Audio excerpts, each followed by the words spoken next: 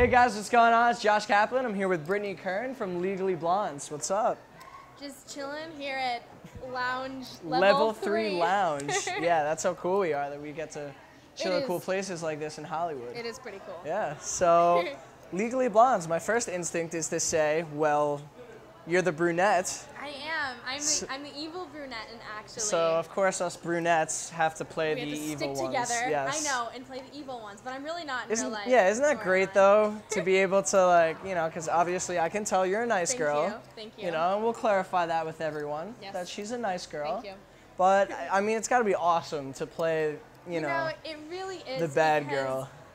Yeah, because just going into the first audition, and the lines are so outwardly mean, but the way I did it was, I was like saying mean things, but saying it as if I was being nice. Right. And so I found out afterwards that I left the room, and the producers and they actually like that. Like, did she just insult us? And so it threw them off a little bit, but it's fun. It's really fun being That's mean. almost worse, you know, to be subtle and just get under the skin. Exactly, because then the victim's like, wait a second, was I just It's like a ticking time bomb. This is true. Like, after this interview, I'm going to go cry myself to sleep because everything that she'll say. It's all manipulation right here. It's all an act. I'm excited for that, but not at all. So tell us more about the show. About Legally Blondes or my new show, Legally Blondes? You know what? Let's talk about the new show. Okay, cool. Yeah, my new show is called Men of a Certain Age. Great. And I play Ray Romano's daughter on it. And nice. He's awesome. Yeah, he's insanely hysterical. He is. It's just fun being on set with him, and like Mike Roy's our showrunner because they're comedians. Right. And so they'll just break out into stand-up comedy on set. Really? It's the greatest job in the world. So we start shooting on Monday at Paramount. So That's so awesome. excited. Well, good luck with that. Thank We'll definitely have to stay tuned for that. Ray Romano is so funny for some reason. What's it like working with him? He's, you know, when I first got to know him, I was just shocked at how down to earth he was because I'm sure the man is just loaded.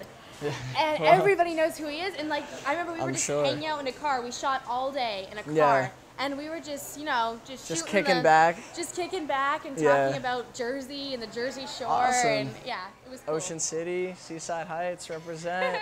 Yes. Why don't you give us your favorite moment on the set so far? Oh boy.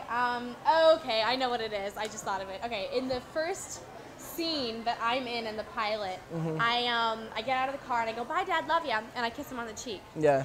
By far my favorite moment, because ever since I was like 10 and I used to watch Everybody Loves Raymond, I had the biggest crush on Ray, like the biggest little girl crush. Like I thought Brad Pitt was nothing, and I liked Ray Romano. Move over Brad Pitt. Move over Ray Brad Romano. Pitt. Ray is in the house.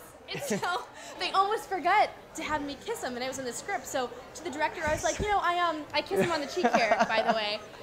And so inside I was like, wow, yes. That's really funny. So that was my favorite moment so far. Yeah, kissing Ray Romano. I mean, that's something everyone aspires to do at one point in their life, to be able to kiss Ray Romano. He's mocking me now, but that's okay. No, that's that subtle thing that we're talking about. That little undercurrent is something else.